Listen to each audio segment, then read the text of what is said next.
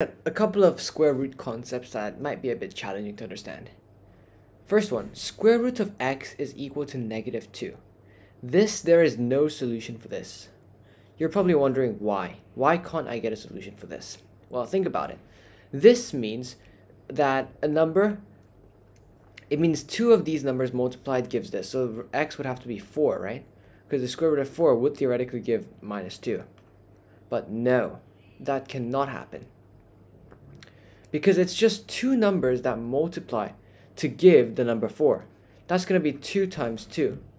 Or it could be -2 times -2. Because the definition of a square root is two identical numbers that multiply to give the number under the square root, right? So it's either 2 times 2 or -2 times -2. No, there is no way for you to get -2 as your answer by multiplying two numbers. Because if you multiply two negatives, you always get a positive, and if you multiply two positive, it'll also give you a positive. If you multiply a positive and a negative, that will give you a negative, but that's not squaring, because squaring is multiplying the identical numbers. These aren't identical numbers, are they?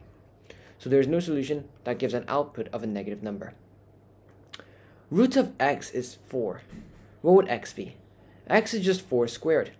4 squared is x, because it's two numbers that multiplied, and that made two numbers that multiplied to make x as 4, right? So it's just 2 of 4, so 16.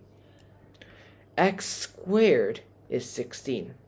That means two numbers multiplied together is 16. That's basically saying the root of 16. Two numbers that multiply to make 16.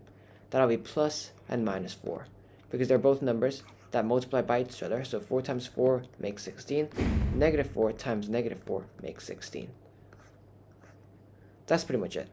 Thanks for watching this one on some concepts that might be confusing about square roots, and why the output of a square root can never be a negative.